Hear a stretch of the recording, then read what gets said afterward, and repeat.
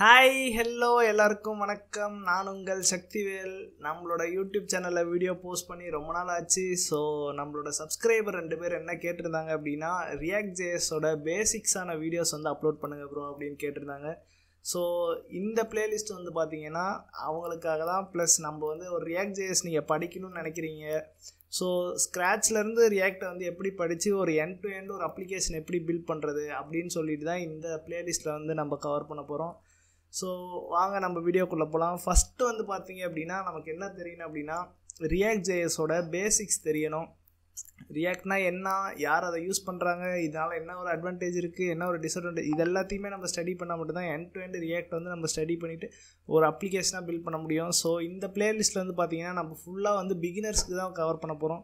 ஒரு பிகினராக reactjs வந்து எப்படி ஸ்டார்ட் பண்ணணும், ப்ளஸ் அதை எங்கே முடிக்கணும், எப்படி அதை வச்சு reactjs யூஸ் பண்ணி ஒரு வெப் அப்ளிகேஷன் வந்து எப்படி பில்ட் பண்ணுறது, ஒரு ஃப்ரண்ட் எண்ட் அப்ளிகேஷன் வந்து எப்படி பில்ட் பண்ணுறது. ஸோ இதை பற்றின ஃபுல் கிளாரிட்டி வந்து பார்த்திங்கன்னா இந்த பிளேலிஸ்ட்டில் நான் வந்து அப்லோட் பண்ணலான்ட்டு இருக்கேன். ஸோ வாங்க வீடியோக்குள்ளே போகலாம்.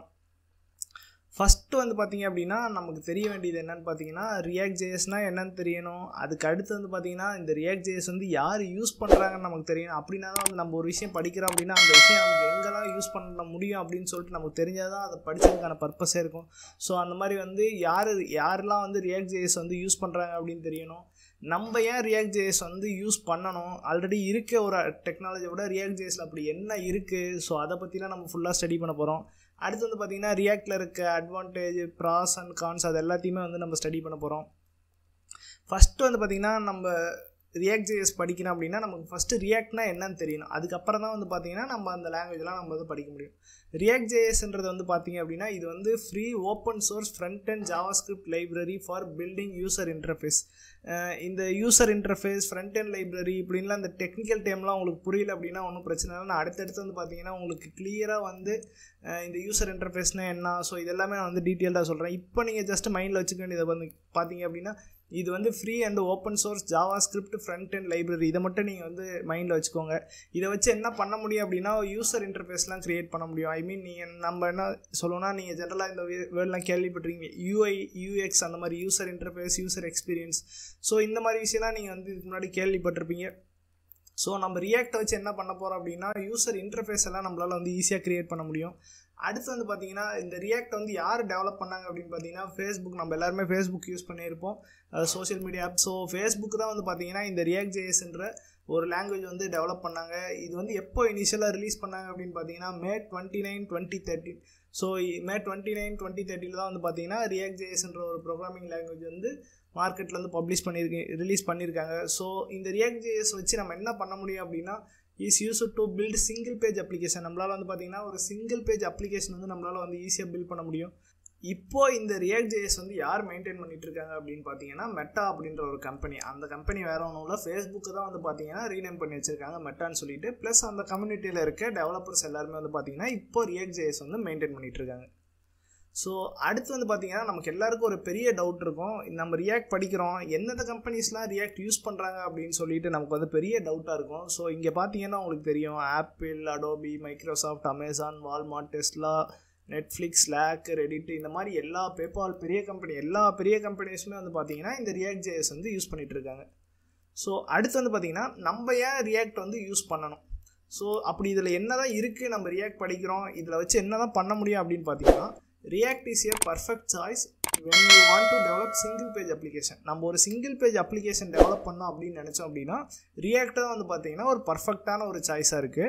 And it can be rewrite and update content on the web page without requiring to reload R refresh the page. For example நம்மளோட ஒரு என்டையர் பேஜை ரெஃப்ரெஷ் பண்ணாமல் நம்ம யூஐயில் இருக்க ஒரு பர்டிகுலர் செக்ஷனை மட்டும் வந்து நம்மளால் ரெஃப்ரெஷ் பண்ணிக்க முடியும். ஸோ அதுதான் வந்து பார்த்தீங்கன்னா reactjsல இருக்க ஒரு பெரிய அட்வான்டேஜ். நம்மளும் ஏன் reactjs போகிறோம் அப்படின்னா இந்த மாதிரி ஃபீச்சர்லாம் வந்து இருக்குது. என்ன ஒரு பிரச்சனை, இதுக்கு முன்னாடி என்ன ஒரு பிரச்சனை இருந்துச்சு அப்படின்னா நம்ம UI எலமெண்ட்டில் டாமில் வந்து ஒரு வேல்யூ சேஞ்ச் பண்ணோம் அப்படின்னா என்டையராக ஒரு பேஜே வந்து ரெஃப்ரெஷ் பண்ணணும். இப்போ நம்ம ரியாக்ட் யூஸ் பண்ணி என்ன பண்ணிக்கலாம் அப்படின்னா என்டையர் பேஜே ரெஃப்ரெஷ் பண்ணாமல் பர்டிகுலராக எந்த கண்டென்ட்டை மட்டும் நான் அப்டேட் பண்ணணுமோ அந்த பர்டிகுலர் செக்ஷனை மட்டும் வந்து பார்த்திங்கன்னா நம்மளால் வந்து அப்டேட் பண்ணிக்க முடியும். இது வந்து பார்த்திங்கன்னா ரியாக்டில் இருக்க ஒரு பெரிய யூஸ்னு வச்சுக்கலாம். அடுத்து வந்து பார்த்தீங்கன்னா it allows developer to easily create fast user interface for website and application. நம்ம வந்து ஈஸியாக வந்து பார்த்திங்கன்னா ஒரு வெப்சைட்டோட இன்டர்ஃபேஸ் வந்து கிரியேட் பண்ணிக்கலாம். ஒரு அப்ளிகேஷனோட இன்டர்ஃபேஸ் வந்து பார்த்தீங்கன்னா ரியாக்ட், ஏன்னா ஜென்ரலாக தெரியும் ரியாக்ட் வந்து பார்த்தீங்கன்னா ஒரு front and JavaScript library. So அந்த லைப்ரரி வச்சு பார்த்தீங்கன்னா நம்ம என்ன பண்ணிக்கலாம் அப்படின்னா ஈஸியாக வந்து இந்த யூசர் இன்டர்ஃபேஸ்லாம் கிரியேட் பண்ணிக்கலாம். Once you understand the concept, developing your application will become a lot fast. So நமக்கு ஒன்ஸ் reactjs பற்றின என்டையராக எல்லாமே புரிஞ்சிருச்சு அப்படின்னா இந்த அப்ளிகேஷன் டெவலப்மெண்ட் வந்து பார்த்திங்கன்னா நமக்கு ரொம்பவே ஃபாஸ்ட்டாக இருக்கும். ரீசன் என்ன அப்படின்னா இது எல்லாமே காம்பனன்ட்ஸ். ஸோ அது பேஸ் பண்ணி இருக்கனால ஈஸியாக நம்மளால் எல்லா காம்பனண்ட்டையும் எடுத்து இன்டெகிரேட் பண்ணிட முடியும். ஸோ இது எல்லாமே நான் அடுத்தடுத்து உங்களுக்கு ரியல் டைமாக காமிக்கிறேன். ஸோ இப்போதைக்கு பார்த்தீங்கன்னா நீங்கள் பேசிக்காக வந்து இதெல்லாம் என்னது, நம்ம ஏன் யூஸ் பண்ணுறோம் அப்படின்ற ஒரு பேசிக் அண்டர்ஸ்டாண்டிங் மட்டும் உங்களுக்கு தெரிஞ்சால் போதும். ஓகே, அடுத்து வந்து பார்த்தீங்கன்னா நம்ம எதை பார்க்க போகிறோம்னா reactjsல இருக்க மெயின் ஃபீச்சர்ஸ்லாம் என்ன அப்படின்னு சொல்லிட்டு தான் பார்க்க போகிறோம். reactjsல வந்து பார்த்தீங்கன்னா JSX அப்படின்ற ஒரு ஃபீச்சர் இருக்குது. அந்த ஃபீச்சரை வச்சு என்ன பண்ண முடியும் அப்படின்னா நம்ம ஜாவாஸ்கிரிப்டையும் HTML-ஐயும் மெர்ஜ் பண்ணி நம்மளால் வந்து அப்ளிகேஷன் வந்து பில்ட் பண்ண முடியும். ஸோ இது வந்து பார்த்தீங்கன்னா இருக்கிறதே ஒன் ஆஃப் த சூப்பரான ஒரு ஃபீச்சர். ஸோ அடுத்து வந்து பார்த்தீங்கன்னா விர்ச்சுவல் டாம்னு சொல்லிட்டு ஒரு கான்செப்ட் இருக்குது. இந்த விர்ச்சுவல் டாம் வந்து பார்த்தீங்கன்னா மேஜராக ரியாக்டில் வந்து ப்ளே பண்ணும். இதோட பர்பஸ் என்ன அப்படின்னு பார்த்தீங்கன்னா நம்ம என்டையராக நம்மளோட பேஜை ஃபுல்லாக ரெஃப்ரெஷ் பண்ணுறதுக்கு பதிலாக பர்டிகுலராக ஒரு செக்ஷனை மட்டும் நம்மளால் வந்து ரெஃப்ரெஷ் பண்ண முடியும். கண்டென்ட் வந்து டைனமிக்காக மாற்றிக்க முடியும், டேட்டா வந்து ஃபீட் பண்ண முடியும், அப்டேட் பண்ண முடியும். ஸோ இது எல்லாமே பண்ண முடியும். இதெல்லாம் எதை வச்சுன்னா இந்த விர்ச்சுவல் டாம்ன்ற ஒரு கான்செப்ட் இருக்கனால தான் நம்மளால் வந்து பண்ண முடியுது. நம்மகிட்ட ரியல் டாம் விர்ச்சுவல் டாம்னு சொல்லிட்டு ரெண்டு இருக்கும். ஸோ இந்த விர்ச்சுவல் டாமும் ரியல் டாமையும் கம்பேர் பண்ணி ஏதாவது சேஞ்சஸ் இருக்குன்னா அந்த ஒரு பர்டிகுலர் செக்ஷனை மட்டும் இந்த ரியாக்ட் அப்ளிகேஷன் வந்து சேஞ்சஸ் பண்ணிவிடும். இதெல்லாம் நான் வந்து உங்களுக்கு பின்னாடி ஃபியூச்சரில் காமிக்கிறேன் ரியல் டைமாகவே. ப்ளஸ் இப்போதைக்கு வந்து பார்த்தீங்கன்னா விர்ச்சுவல் டாம்ன்ற ஒரு டேம் மட்டும் இருக்குன்னு நீங்கள் ஞாபகம் வச்சுக்கோங்க.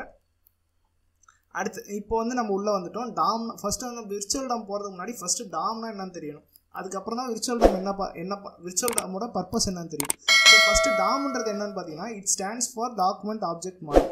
ஸோ டாக்குமெண்ட் ஆப்ஜெக்ட் மாடல்னால் என்ன ஒன்றும் கிடையாது. It is a program interface for web documents. So நம்ம பில்ட் பண்ணுற வெப் அப்ளிகேஷனுக்கு பார்த்தீங்கன்னா ஒரு வெப் டாக்குமெண்ட்ன்ற ஒரு டாக்குமெண்ட் வந்து பின்னாடி கிரியேட் ஆகும். இது எங்கே கிரியேட் ஆகும்னா நம்மளோட ப்ரௌசரில் வந்து கிரியேட் ஆகும். when a web page is loaded the browser creates a document object model of the page. இப்போ ஒரு வெப் பேஜ் வந்து நம்மளோட ப்ரௌசரில் லோட் பண்ணுறோம் அப்படின்னா பின்னாடி என்ன நடக்கும் அப்படின்னா இந்த டாக்குமெண்ட் மாடல் ஆப்ஜெக்ட்ன்ற ஒரு ஆப்ஜெக்ட் வந்து கிரியேட் ஆகும். இது வந்து எப்படி இருக்கும் அப்படின்னு பார்த்தீங்கன்னா இது எப்படி கன்ஸ்ட்ரக்ட் ஆகிருக்குன்னு பார்த்தீங்கன்னா it is constructed as a tree of object.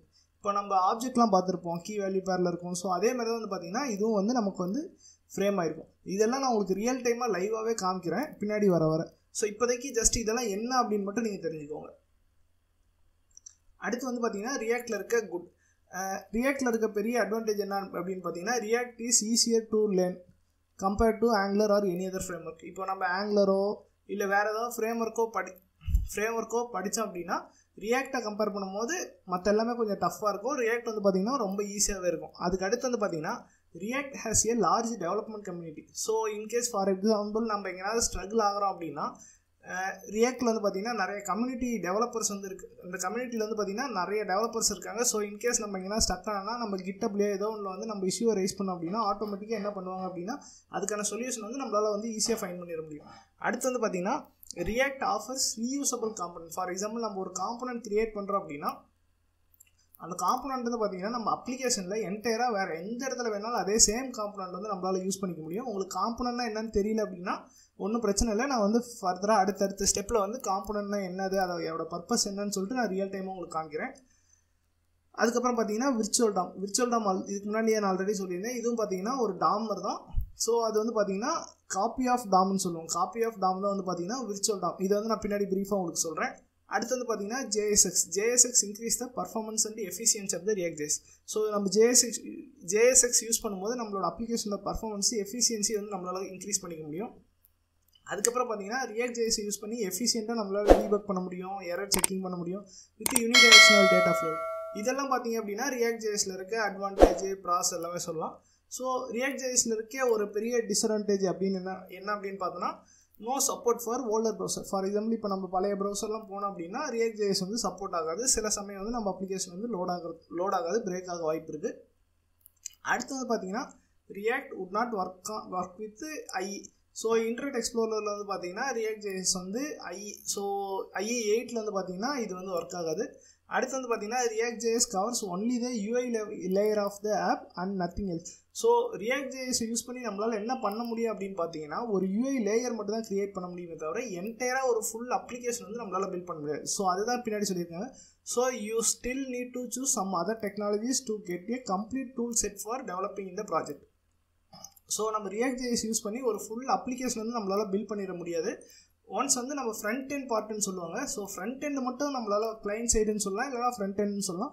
So இந்த செக்ஷனை மட்டும் நம்ம reactjs வச்சு பில்ட் பண்ண முடியும். ஸோ நம்ம என்டையர் அப்ளிகேஷனே வந்து பில்ட் பண்ணணும் அப்படின்னா நம்ம இன்னொரு டெக்னாலஜி பேக் எண்டுன்னு சொல்லுவாங்க. ஸோ அந்த பேக் எண்டு வந்து வேறு ஏதாவது Node.jsலையோ PHPலையோ ஏதோ வச்சு தான் நம்ம வந்து அச்சீவ் பண்ண முடியும்.